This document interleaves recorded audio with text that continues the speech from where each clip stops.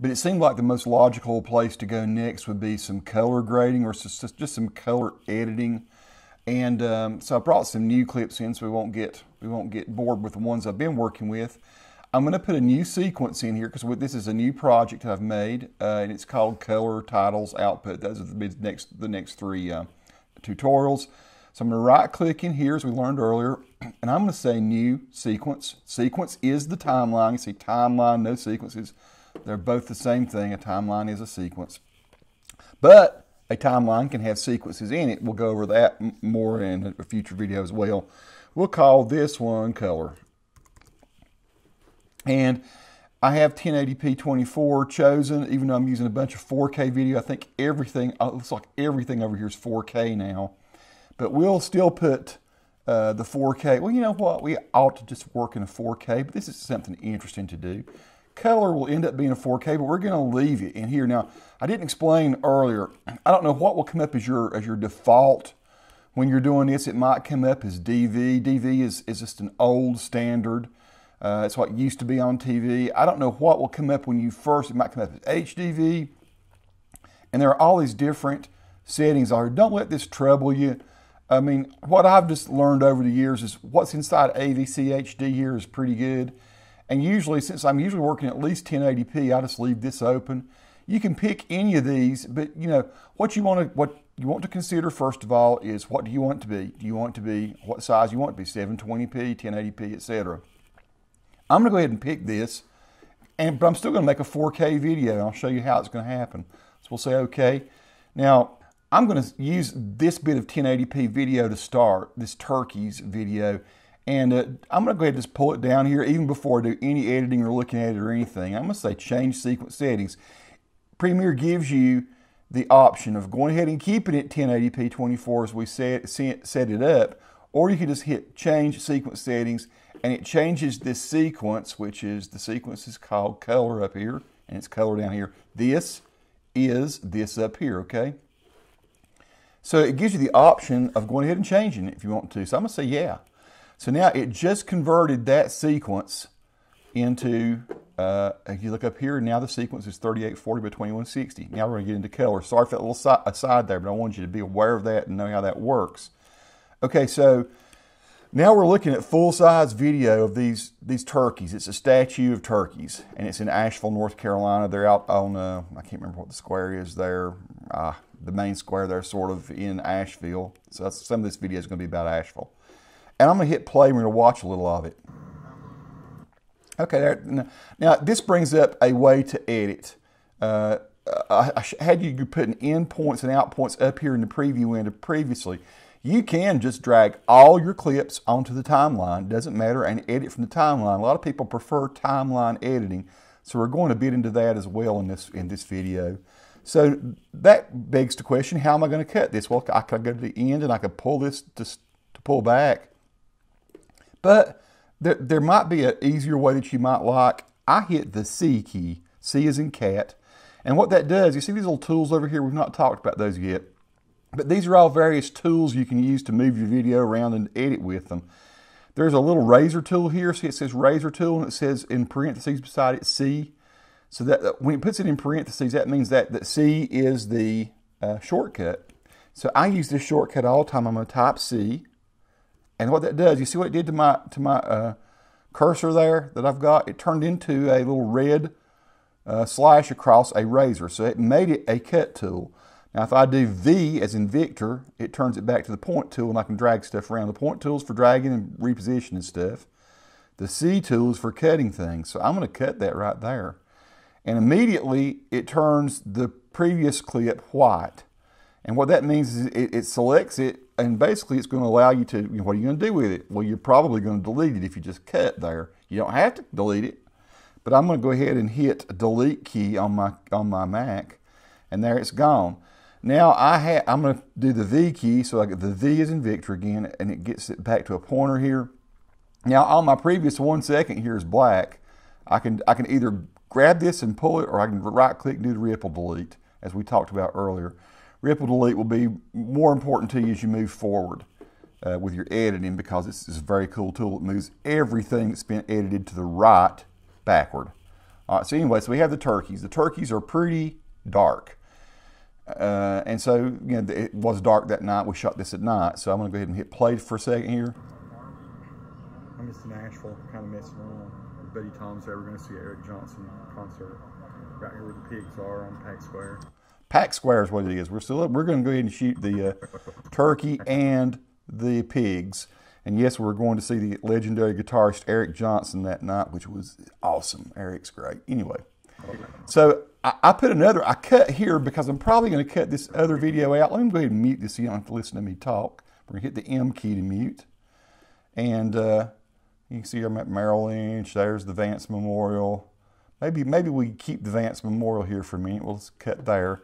Now I'm going to do the V key again. The V key, I'm going to click on here. I'm going to delete. And we're going to right click and delete that. Let's talk about color now and color grading. So we want the turkeys. I don't know if I want to pan up here and see these kind of folks here. I'll probably cut that out too. Let's go ahead and cut that out right now while we're at it.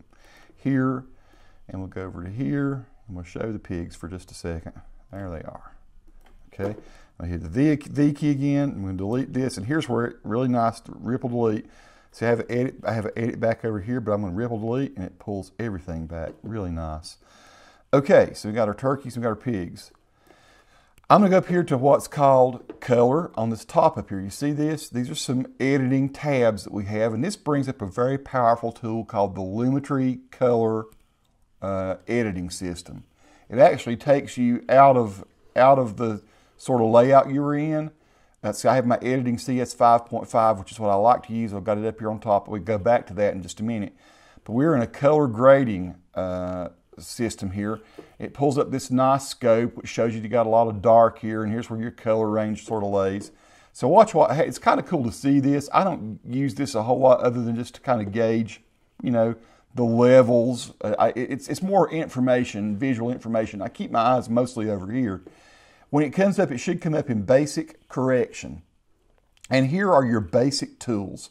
So, you know, if I want to brighten this whole thing, I might go over here to exposure and click on that little button right here and just pull to the right some.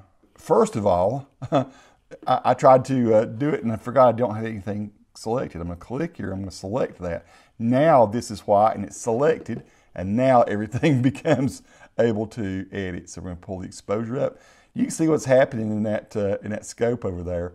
I'm actually bringing the gain up of everything, right? I'm raising the noise floor. Now you're going to see a little bit of grain come into this since I'm shooting at night and it doesn't have the best light. But there you go. I've automatically effectively changed the way that looks. Now, if I don't want to go too far with it, I can bring the exposure back. I can leave it kind of dark, and I can bring the shadows out. So I can decrease the shadowing. And that sometimes is more what you want rather than exposure. Now you can change the temperature. This probably looks about how it looked that night, but if you want to shift more toward sort of a bluish look, you know, it depends on how you want to tone this thing, or more toward a warm, you pick temperature up here, right? I very seldom use tint. I'll show you what it does. It shifts you more towards greens, or, I mean, if you wanted to do something that's very stylistic or something, you could choose that. I do go to saturation a good bit now and again. Maybe I want that to be just a little bit more saturated. And so you can see you can go to a point where it looks really too much, or you can take it down to black and white if you want a black and white. Very, very cool. I'm going to go just a little bit more saturation. Now you have all kinds of other stuff in here. I'm not going to delve too deeply into it. A lot of times I will go into the creative. The creative has some you know, some other things you can do. This faded film, you can make it look like old film if you want to. I very seldom use that. Sometimes I will sharpen a little, or soften a little, but mostly I leave that, kind of leave that alone. Maybe I sharpen just a little bit. Vibrant, there's a different kind of saturation here. The vibrant sort of kind of brings everything a little, makes it just pop a little more. And you have a separate saturation that goes along with the vibrance under this. And you have this intensity key here. You know, I don't honestly use intensity very much. It just sort of, again, it just sort of defines everything a little bit better. But you know, you can use these things if you want to. Curves, you need to know probably need to come back to this whole Lumetri thing and talk about how curves work and how the color wheels work. it's more of an advanced sort of thing. But you can see you have a lot of power. You can change just your shadows, your midtones, your highlights. You got this the secondary. Folks, it's a deep rabbit hole, the whole color thing. And since we're just starting with the basics, I don't want to get you too deep into it just yet. But so you can see the main thing I would say that most beginners are going to want and going to be happy with is the basic color correction and perhaps the creative. Now I will show you Vignette because some people do like this sort of effect. Let's say we want to, just for drama's sake, we want these turkeys to be just a little bit more, we want them to stand out more. We want the background to be kind of dissolved in the background and maybe a little darker. You can actually vignette these things. Here's the direction I would probably go. You see what's happening there? How it's either, one way goes either white or the one way goes sort of darker. And you can pick your midpoint. You know, where do you want to? How far in do you want to be? Like that's all, folks, or do you want it to be more like that? I do use this sometimes, particularly if I'm doing commercials and if I'm slowing the video down, which again is another lesson we'll do. You can feather it. You know, you can make it either very harsh, spotlighted almost, or you can just let it fade just a little bit. You can choose how round you want it to be. And that's probably about right for this kind of 16:9. We call it 16:9 aspect video. So there we go. We've done a little bit of color correction of this one clip. Well, if we want to move forward and look at the next clip, you just move forward. And the kind of cool thing is it automatically, I didn't even have to select this. When I toggle over it, when I pull the cursor thing or the timeline selector over it, it automatically pops to the next one. Now, a couple things we could do here. We could either start color grading on this one using these tools right here, or we're going to pop back over just for a second to the editing 5.5 view here. Now I want to show you something that's kind of cool. If you go up here under effects controls, not effects up here, but effects controls over here, which is over the top of your preview window.